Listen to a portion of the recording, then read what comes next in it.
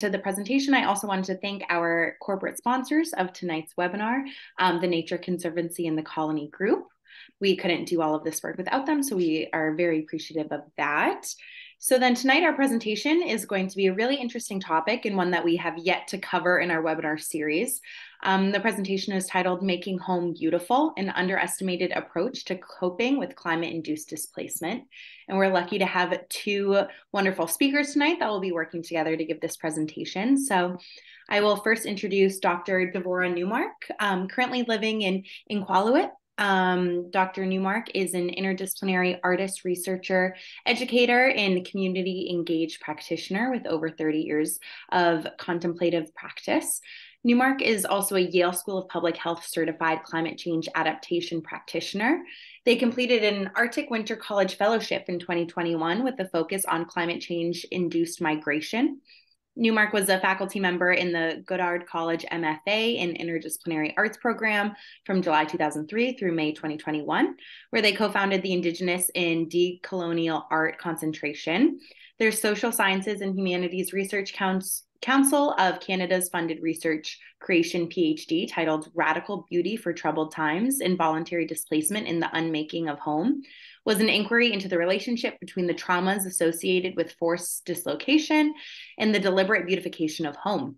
Neumark's creative work includes projects about climate and environmental justice and about beauty in the built environment for the forcibly displaced. Then we are also joined by Stephanie Acker, MPA. She is a research associate at the Migration Policy Center at the European University Institute in Assessment, Measurement, and Evidence Consultant at UNICEF Innocenti, a global office of research and foresight. She has worked at a local, federal, and international level to improve outcomes for vulnerable populations. Previously, Stephanie directed the Bureau of Homeless Services, Emergency Shelter, and Housing for the Boston Public Health Commission, and served as a policy analyst and National Public Information Officer for the United States Department of Health and Human Services. Stephanie was a United States Presidential Management Fellow. She holds a bachelor's degree in social work from Gordon College and a master's in public administration from Harvard University Kennedy School of Government.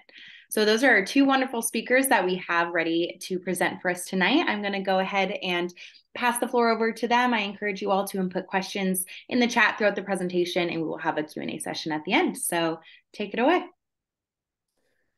Thank you so much. Hello, my name is Devora Neumark, and I am a second-generation Holocaust survivor.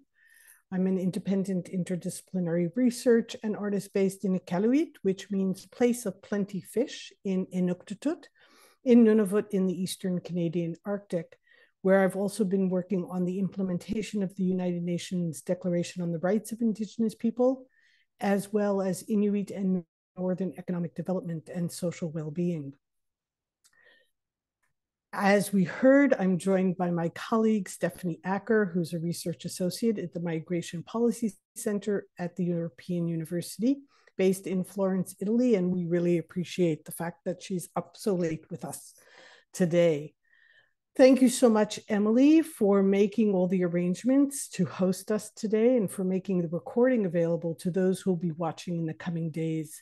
And for those joining us live, and those who will see the recording, we're very honored to join you. Stephanie and I have been working on a joint focus about the role of beauty in the built environment, specifically if and how making the spaces that people live in beautiful, how it matters for individuals who've experienced forced displacement. Today, we'll focus on how this process could be relevant for those dislocated due to climate change. Forced displacement for refugees is not the same as climate migration, and we acknowledge that. But we do think that there are many ways that the aesthetics in the built environment correlates for these individuals and communities as well. Next slide.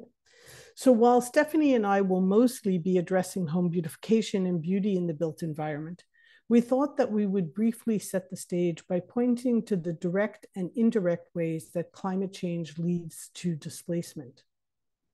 Climate-induced displacement arises from multiple pathways, encompassing both immediate and underlying factors. On the one hand, it materializes directly because of climatic extremes, such as weather events, that wreak havoc on individual homes and increasingly destroys entire localities. And I could give many examples of that even within the last year. Simultaneously, a more nuanced, indirect process unfolds as climate change exacerbates issues like physical and mental health, water scarcity, food insufficiency, and others, and thus compels individuals and communities to seek new prospects and livelihoods outside their habitual environments. It's noteworthy that the 2018 Intergovernmental Panel on Climate Change special report on global warming of 1.5 degrees Celsius confirmed that, quote, multiple drivers and embedded social processes influence the magnitude and pattern of livelihoods and poverty, and the changing structure of communities related to migration, displacement, and conflict, end quote. In this slide, we see just the numbers of the forced displacement caused by disasters. With climate change increasingly driving displacement, these drivers and social processes are key to both understanding the displacement impacts and the potential adaptation mechanisms. Next slide. Thank you, Devora. So let's just take a step back and what we mean by beauty. We'll just anchor with that as we talk about beauty in the built environment. So by this, we don't mean art or nature, but this is a term coined by art philosopher Arthur Danto of third realm beauty. And this refers to the deliberate attempt to make something beautiful. So this can happen on a community level, but it's also the stuff of just everyday life. The ordering of a home, the sweeping of a floor, the placement of an object, any deliberate action to make the world around us more pleasant. And we'll start by sharing a few strands of research. So is this common? Does this happen in displacement? So a review that looked at the literature of the academic literature of how refugees make home, how they relate to it, how they make it, found that there were many, in more than half of these studies, there were examples of beauty. So these were the studies on refugee homemaking, and at least half of them had one or more example of this happening in displacement. And what's unique about this is that this did not just happen, it wasn't just refugees who were living or had what's called a durable solution, which would be like a permanent, long-lasting legal rights to a residence. It happened across all different legal contexts. So that includes people who are seeking and waiting for an asylum application or adjudication process, people who are in protracted situations in kind of a limbo. And so this, what it infers is that actually making the built environment beautiful spans displacement, and it spans the temporariness of a situation. I'll read one quote from Elizabeth Wageman, who worked with individuals who had been displaced by an earthquake in Chile and Peru, just to give you a flavor for what this looks like. So she said, families transformed their temporary environments. New and bright colors, designed fences, decorative elements, and the use of familiar materials all contributed to create personalized houses, easy to identify in a temporary settlement. Although families knew they would be evicted from these temporary settlements in the midterm, they put effort and care into modifying their temporary houses, showing that they're more than mere shelters to them.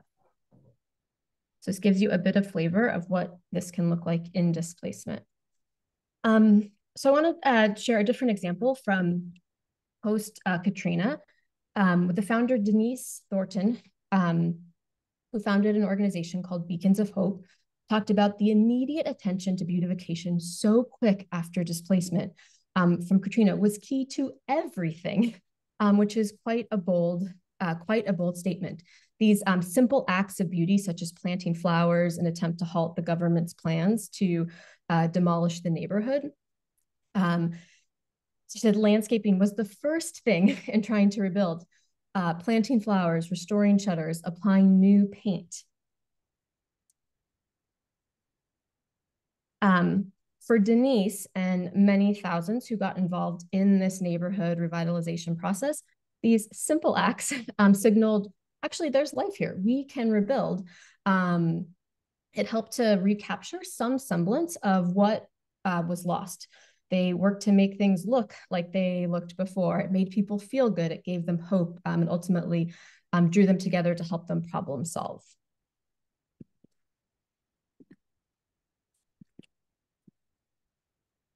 So it's had a bigger impact on the community, on the community at large. So upon reflecting back, she said, this set an example for the entire community that was instrumental in attracting people back to the neighborhood.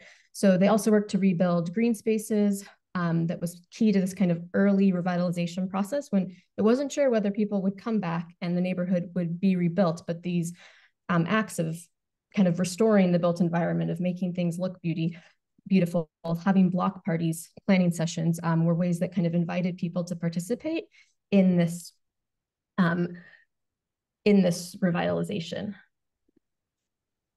She said, so the home beautification process set an example for the entire community. It was instrumental in attracting them back and their level of interest to return, and determine the viability of returning, particularly because the neighborhood had been marked for destruction. So it's this powerful act of actually saying, there is life here. We're not going to destroy this neighborhood. So these simple acts can have quite this powerful effect. I'll share this. We're going to switch to a different strand of research that actually Devora led. So in this participatory research project with 200 individuals who had personal or intergenerational experience with involuntary displacement, found that the disorientation that can be caused by the loss of home could be eased by this simple repetition of actions of beautification of one's home. And the findings of this emphasize that through these deliberate physical acts of home beautification, the pain and loss of home is absorbed into the aesthetic experience. One of the participants, Alexi, shared this quote that is so powerful. She said, as refugees, we lose our sense of beauty. And when that happens, we lose our sense of everything, of life itself. And as Devora found in her research, if the corollary of Alexi's perception is true, that a recovery of the sense of beauty aids in this recovery and engagement with life, then the aesthetics of how someone makes home as just the most immediate area of kind of personal action, they cannot be dismissed as merely decorative or superficial. They actually mean quite a lot more.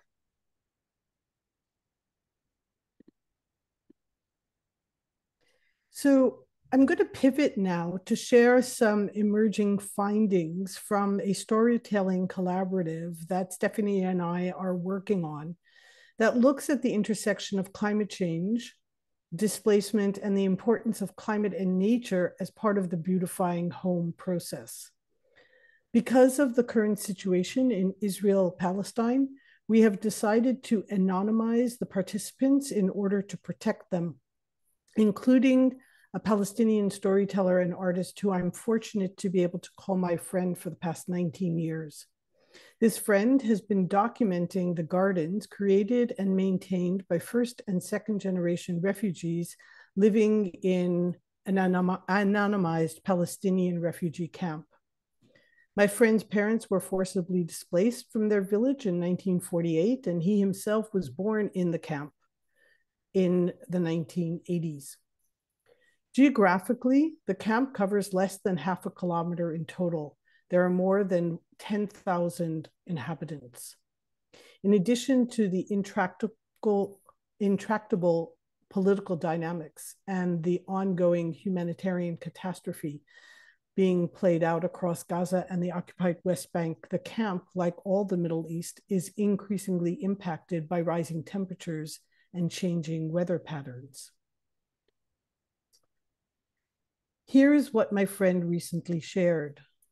The camp, where I live, suffers from many problems, including overcrowding and narrow housing. One of the most important of these problems is water. People in the camp get 2 opportunities to fill the water tanks located above their houses every 15 days. He continued, when I asked people about the importance of having gardens, They said that the gardens provided a good place to turn to with climate change in Palestine. The temperatures, he says, are rising dramatically these days, and people are not used to such high heat. The gardens provide some relief, but with the water shortage, it's not always easy to keep the plants alive. What we are finding in these various initiatives, both with the Palestinian example in the camps, as well as with the post-New Orleans project, is that the deliberate beautification of the built environment seems to have therapeutic benefits that are quite meaningful to displaced individuals and communities. Professor Susan Bryson proposed that one of the things that individuals who have survived trauma must do to endure is to shift the weight of someone else's interpretation of their lives and the focus on, quote, what has been done to me, end quote, to something akin to, quote, what I have done and can do, end quote. What we find is that the act of beautifying one's home is of significant value towards making this specific shift. Beautification can support several processes necessary for healing, amongst which are the following three: personal agency to cope with the lack of control, the use of the physical to express complexity, and the third, remembering and honoring one's past home while creating home anew. We propose that these processes are most helpful in building self-sufficiency following forced displacement and climate migration. So let me take these one at a time. First, when experiencing the chaos of disorder and destruction, and when we do not feel capable of exerting any control over the conditions of our homes, creating or retreating to a scale of intimacy can comfort us. Home beautification allows for taking up space and affords a sense of personal agency to cope with the loss of control. As one resident said, when I feel nervous, I come to the garden. And another neighbor said, my garden is a place for family and friends to gather inside the camp, despite the limited space. Second, to think with and express through the material world, and to learn to say what cannot be said expands the range of feeling and experience for someone who's lived through trauma. The deliberate appreciation of beauty through physical gestures is therefore a rather useful and straightforward way to express complexity. Another gardener said, welcome to my humble garden. Here I plant roses, and there are other roses on the roof of the house. I wish I had my land to farm. I love farming very much. Unfortunately, I do not have space to fill my desire, so I put roses in old plastic and iron containers. And finally, the crux of beauty-making significance is in the making. The processual nature of beautification can provide tangible ways to remember previous homes, to honor the loss of one's home, and to create home anew in the here and now, while simultaneously honoring that home that isn't anymore. My friend shared, quote, everyone agreed, being refugees from different Palestinian villages, that caring for agricultural land represents for them a memory of their villages from which they were expelled in 1948. Caring for the garden reminds them of the land in the occupied villages. If we return to the quote that Stephanie shared from Alexei in a previous project, as refugees, we lose our sense of beauty, and when that happens, we lose a sense of everything, of life itself. These emerging findings from the Palestinian gardens show how profound the ripple effects are. They imply we cannot think of aesthetics as only decorative or superficial, because finding ourselves with a new sense of beauty means that we can find a way to exploring life again.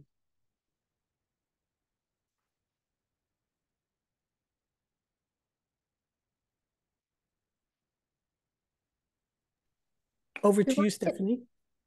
No matter how many times I can still forget to unmute myself. So we wanted to take a moment to actually explore, we want to talk more about how this power of aesthetics and beautification, what it means for those displaced by climate-induced disasters or climate change. But we thought we'd pause for a second to actually have a little bit of time for dialogue. And we wanted to pose one question. So on the screen, you'll see what it is, and I'll read it. It says, what is the one special, so-called non-essential object or thing that you would want to take with you should you have to be, or should you be forcibly displaced on account of a climate emergency, and why? So I want to unpack that just a little bit. So you or someone you know may have actually already experienced this, or perhaps you work with someone who did. This is increasingly common, right? My family lives in California, so every year it seems like there's either a must evacuate for a fire reason or very close to that. So if you have something, I'm going to give you actually a couple minutes in this world where we're really busy. It's actually nice to just have a little bit of time just to think, and this is what we'd like you to think about. So you can write it down if that's helpful, or you can just kind of imagine what you might choose, what your selection would be, and try to be as detailed as possible when you think about this object or thing. Consider its shape, its color, its weight. Think about how you initially this came into your possession, how long you've had it, where do you keep it?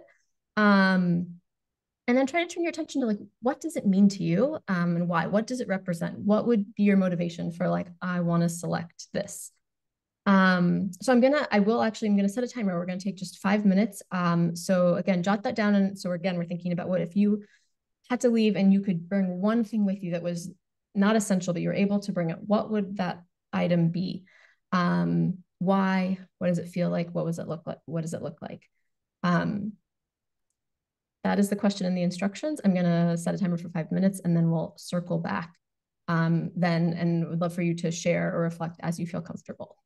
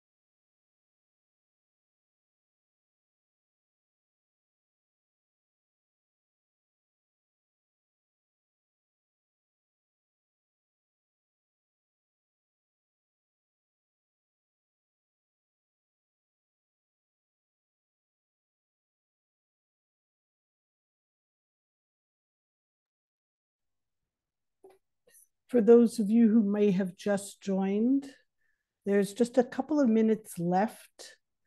Their question on the table is, what is the so-called non-essential one special object or thing that you would want to be able to take with you should you be forcibly displaced on account of a climate emergency, and why? And Stephanie is going to join us. Let us know when the time is up, and then we'll open the floor to hear your reflections.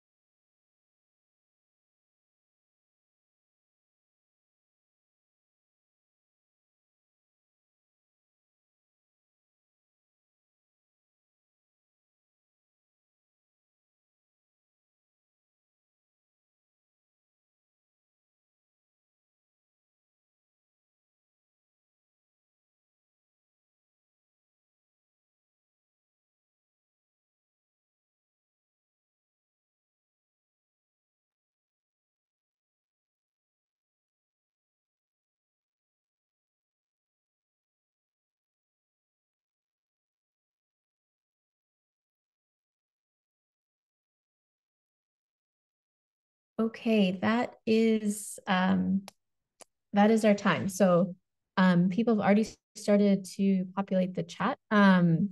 We'd love if either you put your answer there, if you'd be willing to share, or if you didn't write it. We'd love to know what came to people's minds. And I think it's probably fine. There's a few of us. You can just start talking, or I can call on you, Lois. And if you could, you guys might all know each other, but we don't. So if you could just say your name, that would be great. Thank you. My name is Lois Cody, and I live in Manchester, New Hampshire. And the thing I would take with me, even if I had to leave everything else behind, is my box of family pictures. Everything in there is pictures or written things like greeting cards that bring the people alive for me. The handwriting, especially with the pictures, and the pictures bring the places alive, and it all lives inside me in color and vibrantly.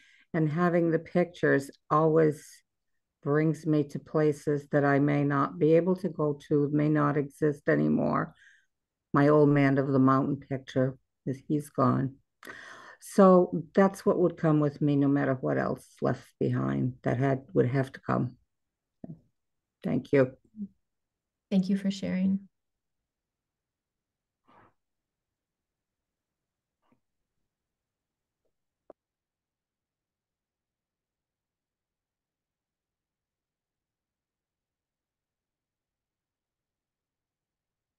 Someone else. I'll jump in. My name is Paul Friedrichs. I can't see anybody else. Maybe we want to take the screen shot off so that we can see each other. There we go. Now I can see if I can. There we go. Hello, everybody. So I put it in the chat, but it was completely random because I wouldn't have thought it was that important to me. But I have a little statuette of a rhinoceros on a shelf next to my bedside. And it just sort of came to me because that would make me feel of that place, being in that place in my own bed, in my own bedroom. And it's decorative. I would have said it's not very important to me, but if someone had picked it up and asked about it, but when I'm thinking about it, it just reminds me of being in this place. So something that reminds me of being in my own personal space that I've enjoyed. Thanks. Thank you. I can read a few other comments from the chat here that we've received. We've had 2 mentions of dogs as a means of hope and keeping oneself busy and mind protected.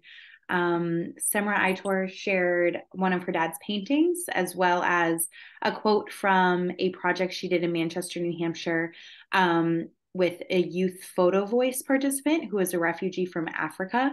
After taking a photo of her neighborhood in Manchester, she wrote of her new home, "I love this picture because I think it is beautiful. It shows the beauty of the west side of Manchester. It shows that some people's thoughts about the west side are wrong. If you are looking for the good in something, you will find it. But if you are focused on the bad, you will only see the negative." And then there's another comment here about another family photo. I just thank you for reading that. I just want to say 2 things. First of all, thank you to Devora and Stephanie I can't thank you enough for this talk. I'm grieving for my dad right now. He just passed away, and he was a physician, an immigrant, and an artist. So it's just that the talking about this is so comforting, and I can't imagine how healing it is in any number of situations. So I mentioned, like Emily read, I would take one of my dad's paintings because he combined art and medicine, I think, in such a profound way. And I'm trying to do some of that in my own life. And then the other thing I said I would take is this photo, which I wish I could share with you, and maybe Emily can post it to our New Hampshire healthcare workers group later, exactly capturing what you're talking about, a refugee to Manchester. Most of the participants in this project were taking pictures of problems, in quotes, in their built environment. And this young woman who had been through unspeakable trauma took a photo of the beauty of just simple signage and things that she felt made her neighborhood beautiful. And I never, ever have forgotten that photo. I look at it every day, especially in times of trouble in my own life. So I'll try to share that with everyone. Thank you. Thank you so much, Summer. That's so moving. Anyone else want to share?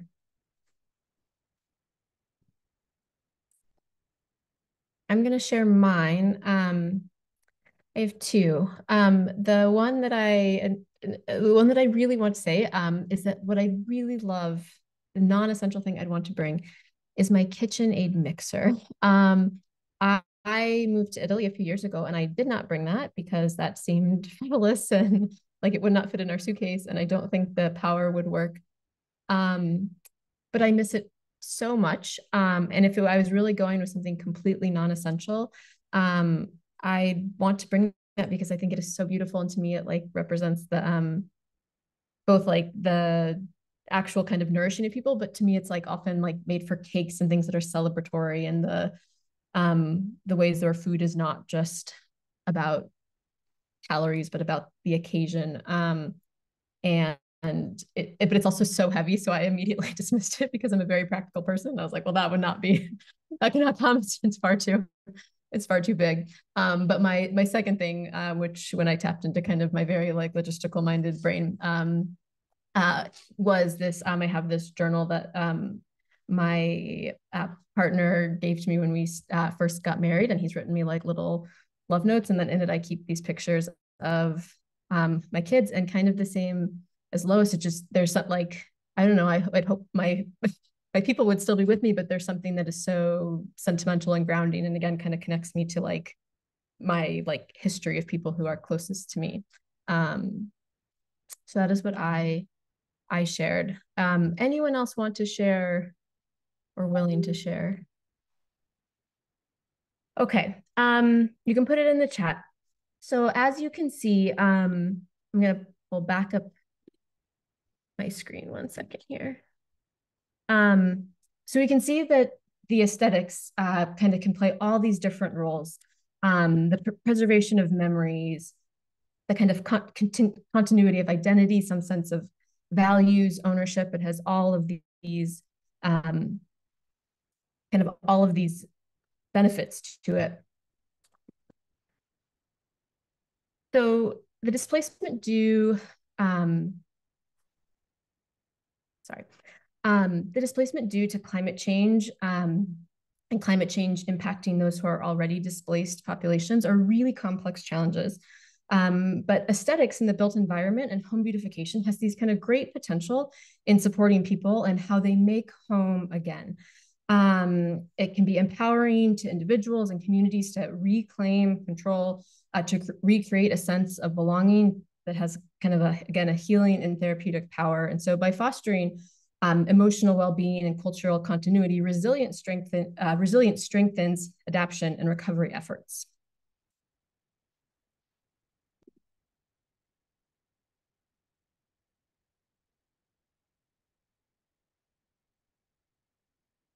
Devora, do you want to? I'm so sorry, I was muted. Okay. I took a cue from you earlier. So we think that these examples have some broader implications for policy and practice. Much of the language in research and policy on displacement depicts displacement as a condition that is almost exclusively associated with victimhood, suffering, and anonymity. And without taking away any of the suffering associated with these displacements. The examples that Stephanie and I are sharing today of home beautification and the concurrent focus on aesthetics in the built environment counter these erroneous narratives in that they are forward-moving, intentional, and planned. They are actions taken by refugees. They consist of verbs describing what they are doing, not adjectives describing what has been done to them. And that goes directly to the quote that I shared earlier from Susan Brisson. And they highlight how the displaced are creative agents and change makers in their own lives, being not synonymous with the injustices that they've experienced. When someone is viewed as a change maker, the language about them is never solely, if at all, focused on their trauma or their loss, however that might be an undercurrent of their experience. We think that this can contribute to an increase in, for example, funding for climate migrants and greatly revamp policy processes so that the forcibly displaced are encouraged and supported to be active agents rather than be seen and treated as invisible actors.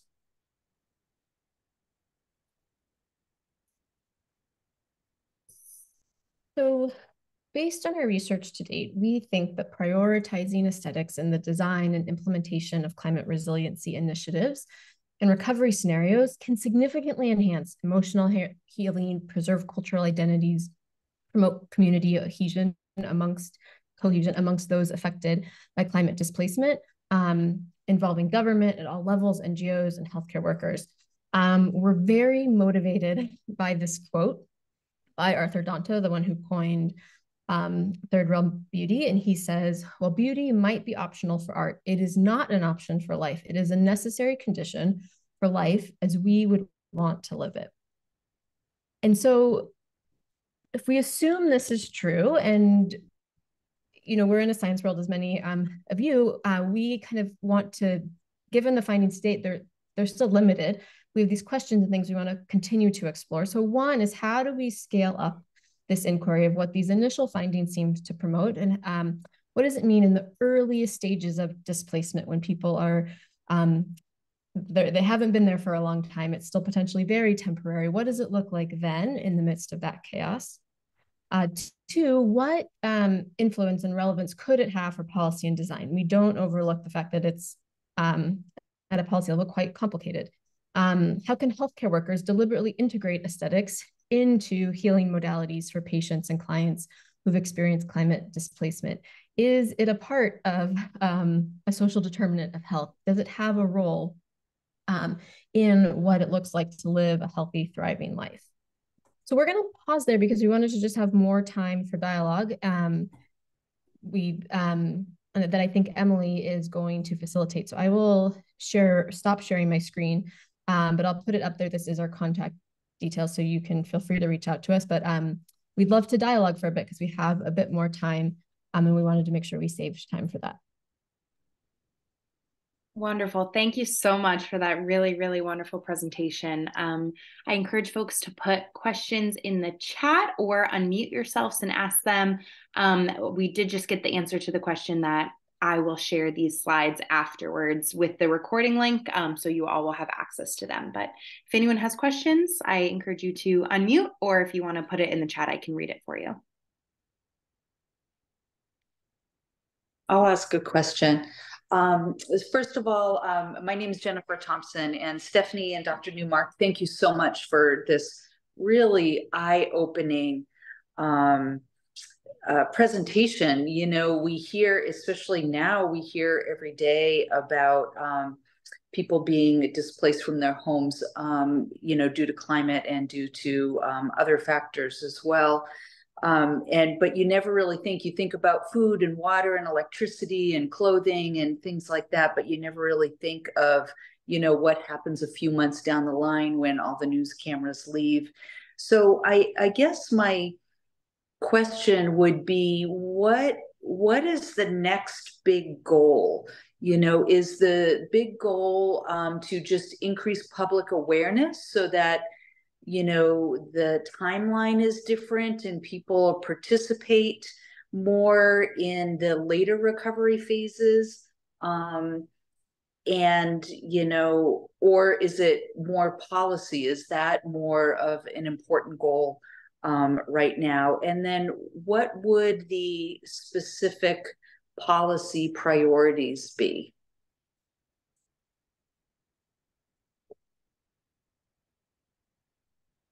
That's a great question. Devora, feel free to jump in. I will. So I think well, why don't you start? Okay, I'll start on the larger, maybe philosophical level, and then leave Stephanie to flesh in the details. We're actually working on some policy briefs as we speak. So I think one thing that I have kept in mind ever since I did the initial research as part of the research creation PhD was how much of the policy and the practice is rooted in Maslow's hierarchy of needs.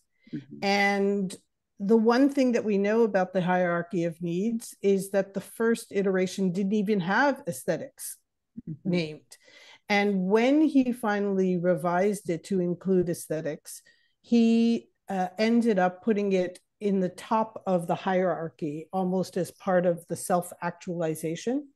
My research has shown that, in fact, if we don't reverse that pyramid and consider aesthetics as a base for the first instinct of response, then at least with the participants who took part in all the different events that I convened, the individuals who didn't have access to that quality of aesthetics or the attention, because perhaps the policy didn't allow them to personalize their, their temporary housing, the trauma of the displacement in that first generation actually becomes a post-memory of the second and third generations.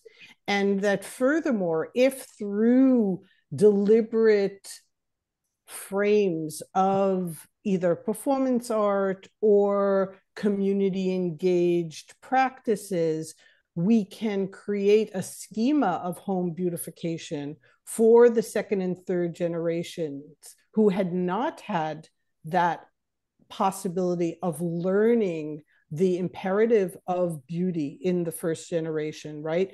Then these events, these contexts can actually repair in the second and third generation. It is as powerful as that. So how do we go about revising Maslow's hierarchy of needs and call it out for how it does that pyramid does such a disservice for individuals and communities? And we saw that in the very first image of the side deck, where we have the refugee tents, and here are women who are governing that tent, the UN issued tent, with incredibly beautiful cloth, right? In the refugee camp.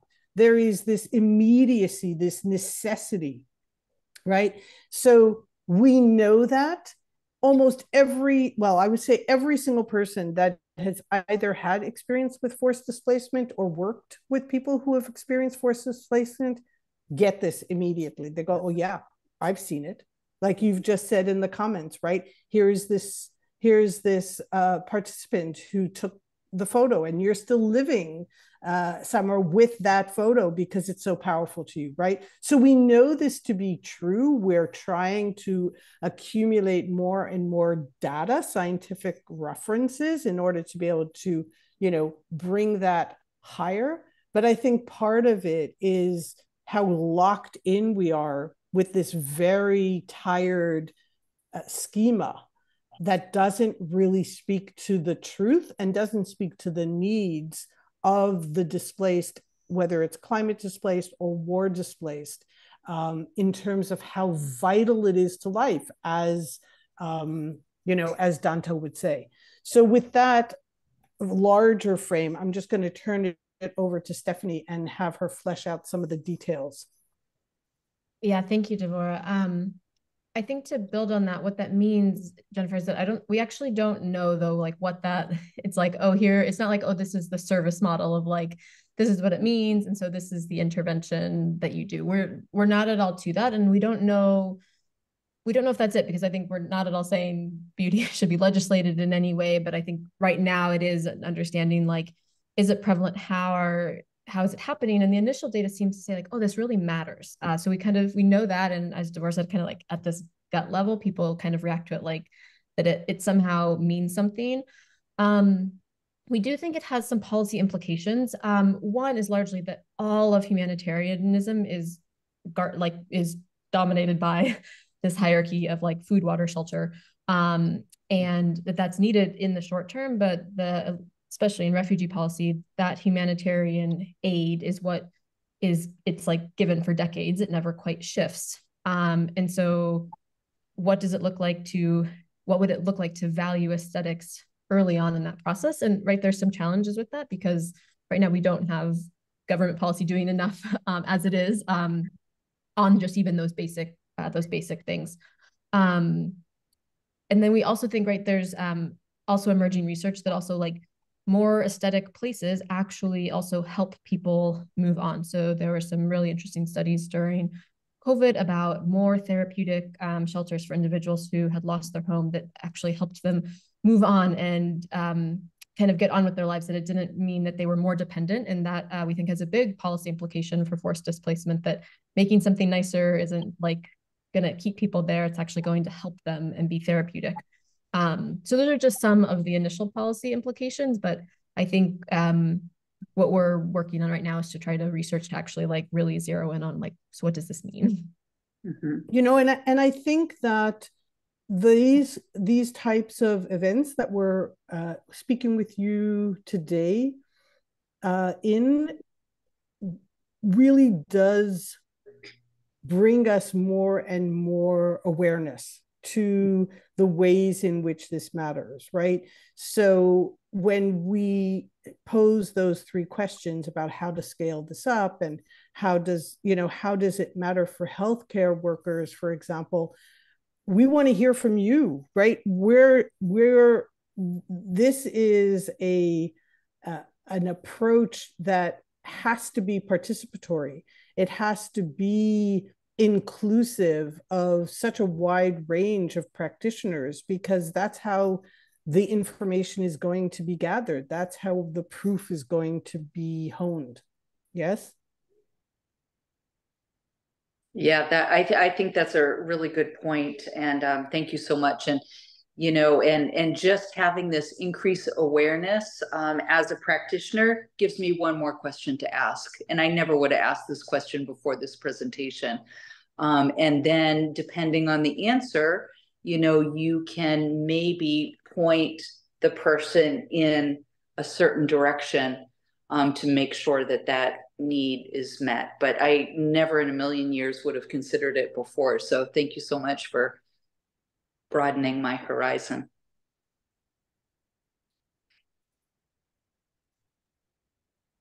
Are there any other questions that folks want to unmute themselves and ask?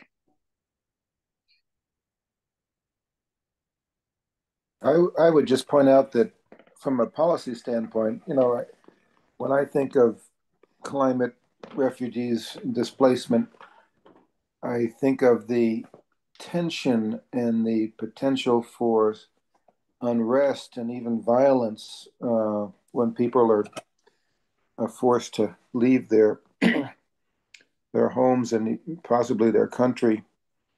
And in terms of management of these huge refugee camps that may likely be part of our future, that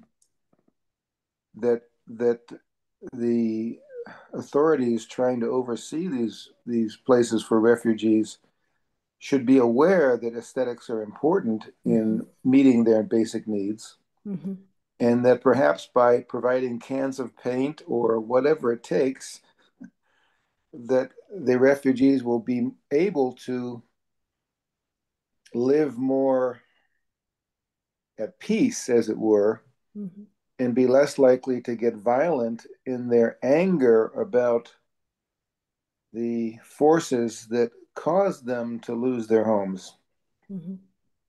And maybe eco-terrorism or whatever will be less likely as we meet aesthetics as part of the human need for these displaced people.